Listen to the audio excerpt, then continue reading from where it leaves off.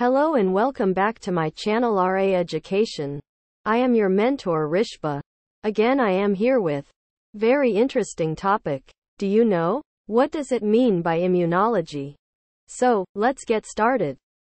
My friends, immunology is a branch of medicine and biology that covers the medical study of immune systems in humans, animals, plants and sapient species. In such we can see there is a difference of human immunology and comparative immunology in veterinary medicine and animal biosciences. Do you know? What are the 7 organs of the immune system? Organs and tissues of the immune system include the bone marrow, spleen, thymus, tonsils, mucous membranes, and skin. Granulocytes, macrophages, and T lymphocytes are examples of specialized cells. Dear students, an immunological response to damage or pathogenic organisms frequently includes aspects of inflammation.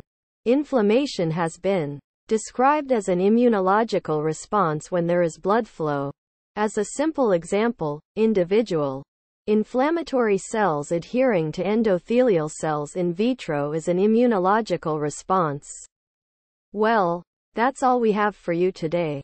Hey, if you enjoyed this video, make sure you click down below, subscribe to the button, hit the notification bell. If you have any question, feel free to contact me and leave me a comment. Thanks for watching, my friends.